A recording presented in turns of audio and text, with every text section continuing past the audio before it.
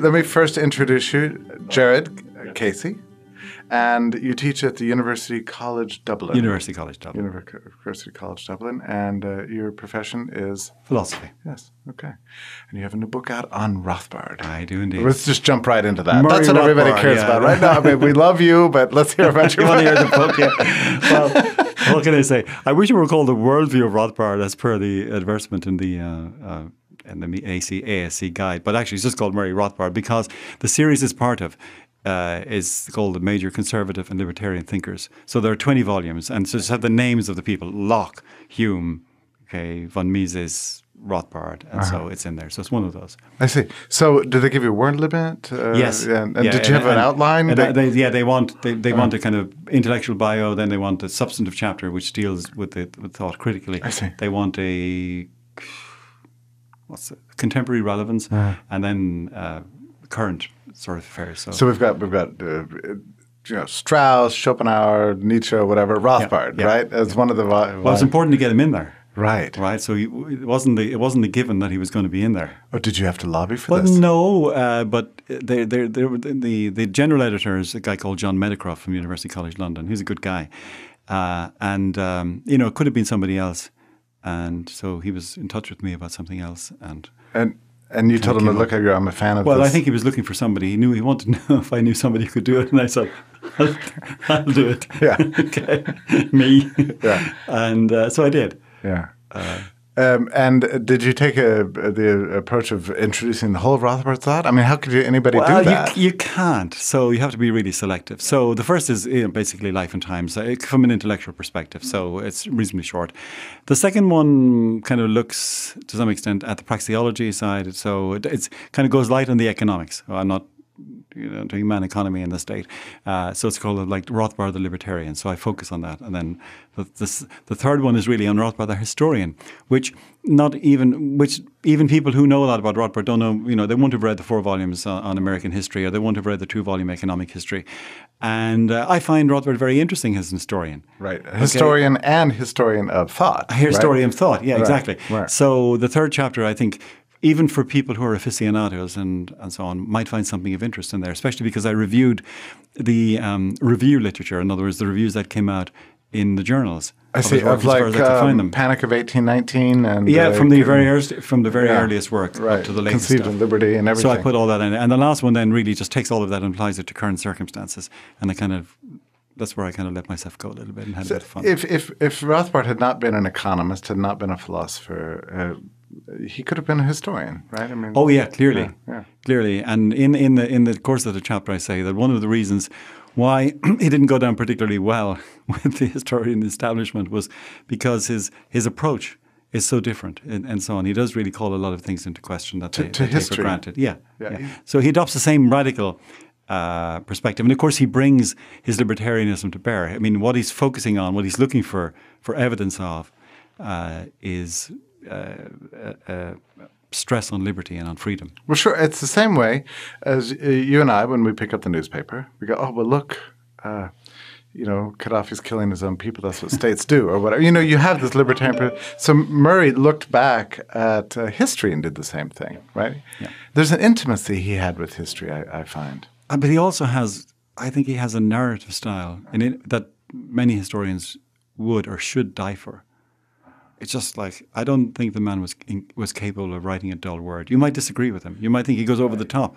But the one cardinal sin he never commits is being dull or boring. Well, he's excited to tell you about what he knows. He's an evangelical. He's got news to tell and he's bursting to tell you. Yeah, he can't wait. And he's the kind of guy, if you met him in the corridor, you wouldn't escape. You'd be 45 minutes and you'd be saying, I've got to go to an appointment and so on, and he'd be still telling you, and you'd still be interested. Yeah, until about 4 a.m., as I recall. I never knew him personally, and that's my one regret. I'd love to have known him. Okay? Now, you had finished all your academic studies and got your present teaching position and everything, and then you bumped into Rothbard and the Austrian tradition. Yeah. I was. I'm a very late convert, and so on. So I was I came as a real shock to me. I was always interested in the phenomenon of money and what it was. It seemed a very mysterious sort of thing. Obviously, you could show pieces of paper or coins and so on, but it seemed a very odd sort of thing that people were willing to exchange goods and services for crumpled, dirty pieces of paper. So a friend of mine who was interested in German philosophy was on a sabbatical, and he brought me home a copy of Mises' Theory of Money and Credit. I see. Which is like, wow. Yeah, it explains everything. And and it does. And it does in such a way, I mean, again, Mises doesn't have the same kind of touch as Rothbard does in terms of being sort of popular and appealing on the surface and so on. But because I was turned on to this particular question, for me, it was like the answers and then not only persuasive in the sense that, yes, it may well be true, but there are others, but persuasive in the sense that it kind of wrestled me to the ground, cut me in a half Nelson, and I couldn't move. But it's so systematic. It's brilliant. Yeah. It's super. Yeah. But as I said before, it's not where you normally start. It's right. not, in that sense. But you need to start where your interests are, and those were mine. And sure as people have told you the same story. Once you start, you're on a slippery slope, as it were. You go, and and yet it's a credit to you. Action, yeah. I mean, it's a credit to you that you were, you had a teachable spirit, even as a mature academic. Yeah. That's a little unusual. I don't know, but my kids often wonder what I'm going to do when I grow up, and I think I feel the same way. I'm not like the Athenians, always on the lookout for something new necessarily, but I do have questions, and those are kind of things which were motivating me. And it just happened that at the right time, when these questions were live, to use the kind of Jamesian sense, for me, the book came, and the result was, putting a detonator in some gelignite. Now, do you feel Rothbard's been? You read a lot of reviews of his book, and you see that he's variously criticized from the left, from the right, from all. Do you feel the need to come to his defense? I think you have in several papers. Yes, I have. Look, nobody's perfect, right? And that includes Rothbard. So nobody gets everything right all the time. But the one thing. And you could make accusations of various kinds. People have accused him of perhaps not being as scholarly at times as he needed to be, and that may well be right. Okay, but in a sense, he was producing so much material, and I'm very happy to forgive him because of the liveliness of what he's got, and somebody else can fill in the details and cross the T's and dot the I's and so on. But the one thing you can't criticize him for is raw intellectual integrity, and that comes to me shining through the page. I mean, he's the guy who could be completely wrong. I'm not saying he is, but he could be completely wrong on something. But he clearly believes and is passionately interested in what he's talking about, and is not afraid to change his mind if he needs to do it, and so on. But he's always comes across. He has the sort of passion of a very good teacher. This is what you always look for in a teacher, is somebody who not only knows the stuff, but is really passionately interested in it and manages to communicate that. It's like lighting a torch. It's like lighting a fire and passing it on to the students. And he does that. And in his writings all the time, however, I mean, people have, remarked on he was contrary and he was, hard to get along with and so on. That may be so. I didn't know him, but I can tell you, if I'd known him, we wouldn't have had any problem getting along. Okay, he's just my kind of guy, if only because of that absolutely outrageous cackle that he had, which I've heard on the recordings. I mean, anybody who laughs like that is my kind of guy. So I would have killed to be the kind of guy who was stuck in his apartment in New York until 4 o'clock in the morning. I would have been there until 6. He would have had to throw me out. Yeah. That's how it would have worked. Part of the revolutionary band of 5 people, or yeah, whatever it was. I would have been there. Okay, I'd have signed up. But so that really comes across. And I'm not saying other people don't have intellectual integrity, but he has it, and he has it in a way in which, and he lives it out. He lives it out in his writings. He lives it out in his polemical work. He lives it out in the engagements that he had, practical engagements, what he did and what he didn't do. And so he might be a little bit prickly and all of the rest, but hey, so am I. I mean, human beings are like that. Right. I much prefer him like that, right? With a few rough edges and so on, rather than be all smooth and polished and unengaging. In your book, how do you assess his? Well, let me ask it this way. I was going to ask about his anarchism, but let me just ask it more broadly. What do you think Rothbard's major contributions to the world of ideas really are? I mean, if you're going to name 2, 3, or 4, what would they be? Okay, I'm not going to comment on the economic stuff because I'm not really that competent. So I'm going to. Okay. So my not mentioning doesn't mean that those aren't important. I think they are probably, but economists had better comment on that. I think his major contribution is probably twofold. One, his taking the idea of liberty really seriously. And he has the virtues of a logician. I'm a logician myself by training, and I recognize it. So that he takes the idea and he's prepared to follow it wherever it takes him. He's not saying, oh, this would be unpopular, or this might be inexpedient, or this might upset somebody. I might not get promoted. Yeah. Well, he didn't, right? But he didn't seem to worry, right? So he has that, and I love that. I mean, okay, even if the guy is completely wrong, at least you're consistent and you're working all out, but I don't think he is, but he takes that, okay? And the other really interesting thing for me from the point of view, because this appeals to me as a Catholic to some extent, Catholics often tend to think that sort of natural law is something which is sort of Catholic doctrine or something, and it isn't, of course, right? But nonetheless, it has received as probably its greatest development, and most of its adherents would be in the Catholic tradition. Rothbard's not in that tradition, and yet he discovers that himself, and it has an immediate appeal to him. So he manages to combine his libertarian views, and he gives it a grounding in natural law, which I think is properly the only way it can be grounded. Okay, I know there are people who do it through a utilitarian perspective, people like David Friedman and others. But apart from the fact that if you ever do that, you're always giving hostages to fortune, because it's always open to somebody to come up and say, well, if we go down the liberty route, it's not actually going to be productive of the greatest good for the greatest number, or whatever it might be. And that's something you'd have to take into account. But I think in the end, it's not principled. And Rothbard's account is principled. So he tries, especially in the Ethics of Liberty, right, which I use as a textbook actually for a course I'm doing, and the students find it incredibly exciting. Yes. But it's just one chapter or two on natural law. Oh, he throws it away. Yeah. It's almost like he's saying, well, I'm doing this because it's kind of obvious and so on. So I take a bit longer to do it, but he just kind of throws it away. But he exhibits it. He instantiates it in the rest of the book. Yes. Okay. So you get this grounding in natural law in a fully Thomist tradition, and then a quick movement into a kind of an Enlightenment style embrace of human rights, and then a little further down the trajectory, you end in anarchism. Yep. Yeah. So I mean, this is a gigantic. It's a little apparatus book with an almighty charge. Well, okay, I mean, it's the kind of book that should probably take about 1,000 pages. Sure, but Murray spelled it out quickly so you can get it. That's what I'm saying. And then you fill it in. But the great thing from a pedagogical point of view is because it's relatively short, because the chapters are brief, because he writes so well and engagingly, even if there are questions that are not answered and roughnesses and so on, it's precisely the right kind of text to give to an undergraduate with an inquiring mind, because there are lots of things you can latch onto.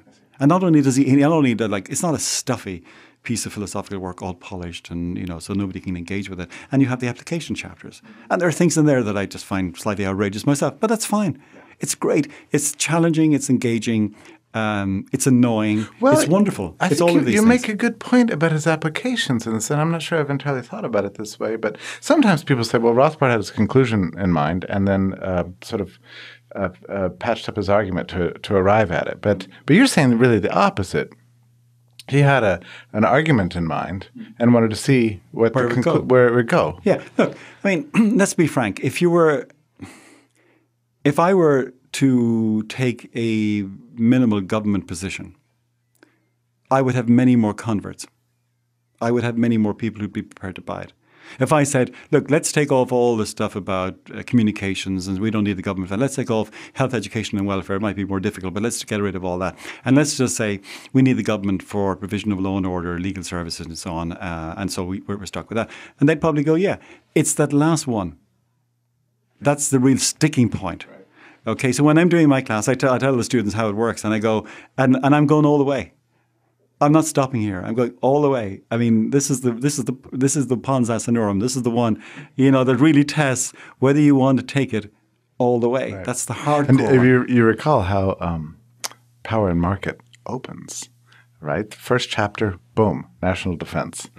So you get that one, at least in Rothbard's mind. That's the first one, and of course, I mean, even to the publishers, this was something like a scandal. Nervous breakdown. Yeah. I mean, so they subverted it basically. And yet you look around the world today. I mean, what is the power that the state has that's the most potentially deadly?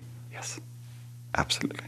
So Rothbard, I mean, right. if you do the numbers, I mean, how many people have been killed in the 20th century? And I say to my first year class, I was saying the other day, this is not in the libertarian class, but saying, count up the number of people who've been killed by the state or those who aspire to control the state. Okay, put that in one column. And I said, on the other column, put the number of people who've been killed by ordinary, decent murderers. Okay, in revenge or in crime. And duels. Okay, start from the ground, and you come up to here with this one, and you're barely half an inch off the ground on the other one. Ooh, and what was the function of the state again? To preserve the peace and order and to protect us and so on. I wonder, we might have a slight problem here, don't you think? Now, did you find that you had reflected on the nature of the state before you had read Rothbard? Or was this really. Yeah. I would have probably accepted it as a sort of an unpleasant necessity. I was doing a job that somebody had to do. Not that I particularly wanted to do it. But yeah, I wouldn't really have thought about it. Political philosophy wasn't something I was particularly interested in. But Murray identifies the state, right? I mean, he says this is the state, and he puts a circle around it. He investigates it closely and helps the reader understand it as something special, unique, pervasive, more so than you thought, and unclouds the mind. He does, yeah. The other thing, I mean, since I've started down this road, I mean, I've been investigating the historical antecedents. I've been reading a lot of stuff. There's a huge amount of material on there.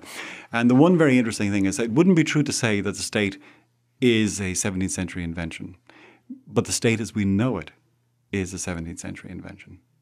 In other words, the more or less the essential components of the state have been present in all coercive governments, in empires and so on.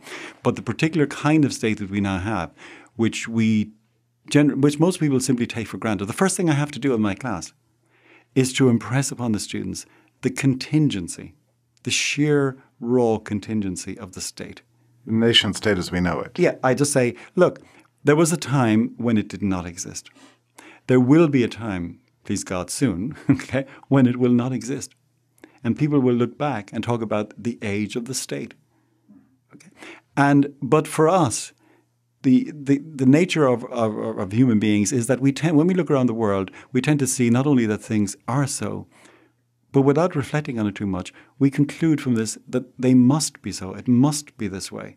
So, and I give hackneyed examples. I say when I was growing up in Ireland, telephones were provided by the Department of Posts and Telegraphs. You know, you had to apply for one. It took 2 years in order to get one. You had no control over the colour of the apparatus. They put it wherever they wanted to, usually in a drafty hall, and they charged you whatever you like. Okay? But this was the natural order. Yeah. This was the way it was and the way it had to be. To move forward 50 or 60 years, and now there are rival phone companies, and you can have a telephone on the top of your roof if you want, and you can have a Mickey Mouse one dangling from your ceiling, and you can have different services, or and none at all, and just use one of these. So it's quite, right. I mean, so see again, and so I try to use examples like these to shift, to unsettle the idea that things must be so. And so, for example, in terms of the anarchy thing, instead of coming straight at the state, I use examples that I've got from the BBC recordings of programs where they talk about the removal of traffic lights. Oh, of course. And so they just that's not contentious, okay? That doesn't raise any questions about force or crime and so on, where people are involved. But you can actually see graphically what happens when you actually remove the traffic lights. It's better. And then you realize, and the guy tells you, there are 48,000 sets of traffic lights in the UK. And then and then you see the photographs, and there's a whole bunch of people sitting at traffic lights, fumes spewing out, and on the other side, and nobody's moving. They're all just sitting there, and nobody's moving. And then you see a village where they deliberately took out the traffic lights, and one woman predicted chaos. She said, this place is mad enough. You take out the traffic lights, it's going to be 10 times worse. Came back to her 3 days later, and she said, I can't believe it. Looked around the camera, there's nobody there. There's an occasional car whizzing by. It's just, and so those are the kind of things, and of course, Rothbard would have approved of these, because these are the kinds of things that, again, show, because when you come into the big ones, you've already, as it were, softened the students' mind up so that they're now receptive to thinking about it.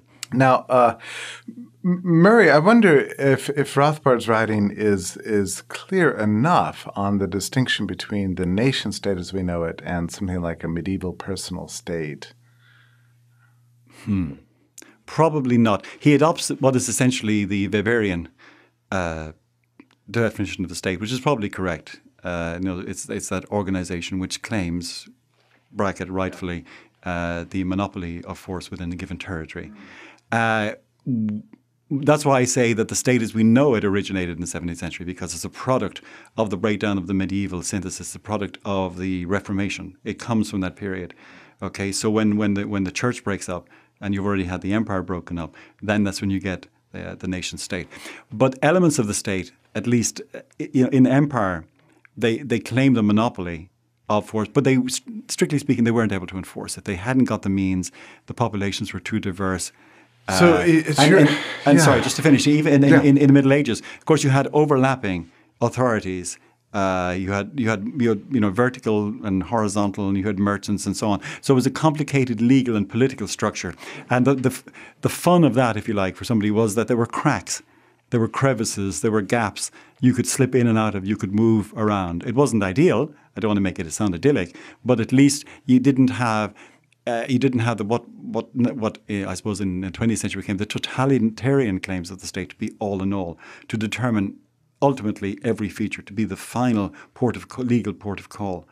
Okay, that didn't work in the Middle Ages, so there is a transition. Okay. That is very interesting. I guess I didn't entirely understand that was your view, that the Rothbardian view of the state really comes into being as a modern thing. Yep.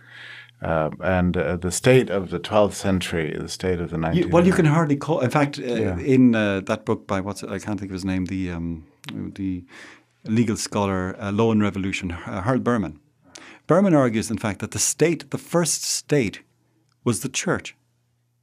It's an interesting thesis. He says they were the first ones to develop a central organized authority, a bureaucracy. Yes. You need a bureaucracy in order to organize a state. That's why a personal rule, that's why, in other words, in the move, for example, in Rome from the Republic to the Empire, really only begins to take shape about 200 AD when the emperors begin to develop a bureaucracy. All right, and that's when you begin to exercise something the permanent like aspect of the state. Permanent aspect of the state and the control. And of course, Frederick the Great. This period of time, the 11th, 12th century, is really the beginnings of Western civilization as we know it. It's from that we get the universities. It's from that we get the beginnings of the modern state. Frederick attempted to, but wasn't in a position to control the empire in the way that he wanted. But he set up the University of Naples as a training institution for his civil servants. He wanted these people, and of course, the University of Bologna was started by and run by students again with an idea that they would go into the public service. I mean, there were guys on the make, just like they are now. Lawyers then, lawyers now. We know what they're like. So you have the beginnings of that, but the nature of society at that period was such that it simply wasn't possible, even for somebody as strong-willed, say, as the emperors, to impose their rule in the way that they wanted to. It took the breakup of the religious unity of Europe before that became available. I have to ask you a last question. I think I could sit here all afternoon with you. This is so fascinating. But just one last question on this issue of the state. I think my impression is that today, when people think of the state, they think of politicians. Yes.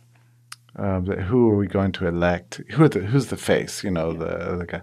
And you're saying that's just completely wrong. Yeah, the state, you see, is an institution, and institutions always have to be served by particular individuals. In other words, you can't have an institution that doesn't have people, if you like, pulling the levers. But the whole point about an institution is that any individual can come or go. No individual is indispensable. So, in other words, say in Britain you've got a prime minister. You're always going to have a prime minister. It'll be this guy, it'll be that guy. But it doesn't really make too much difference, as we see. So once you have set up the state, you've set up what is, if you like, a complicated apparatus of levers and so on. And then you can more or less slot anybody in to pulling those particular levers. The politics game as we play it here in the United States and in the UK and in Ireland, simply involves shuffling the lever pullers around. You can have this group of lever pullers or that group of lever pullers. Or even more profoundly, you could even put all of the political figures on a boat to China, and the state would still. Well, we have a spectacular case. Belgium. Belgium at the moment hasn't had a government for almost a year. They had an election about a year ago, as we speak, and they have not been able to form a government. And by and large, the Belgian bureaucracy and so on has been continuing to do the kinds of things. Now, some decisions are going to come up that are going to cause problems because they will need executive action. It's hard for change. There's no way to change the system. But isn't it astonishing? Astonishing that the government can disappear for 9-10 months and nobody seems to notice that. But it's not anarchy. It's a state. It's exactly the same thing. The bureaucratic structures are all in place, and they all get administered, and everything gets turned over in more or less the same way, which goes to show that it isn't really the people. It's the actual creation of the institution, and that is another major difference between the modern state and the medieval states. Professor Casey, we have so much to learn from you. I'm glad that you used this interview to teach us a little bit. I hope we're going to hear much more from you in the future. Thank you for all your wonderful work and for coming to Auburn and for sitting down here with us. It's my pleasure. Thank you.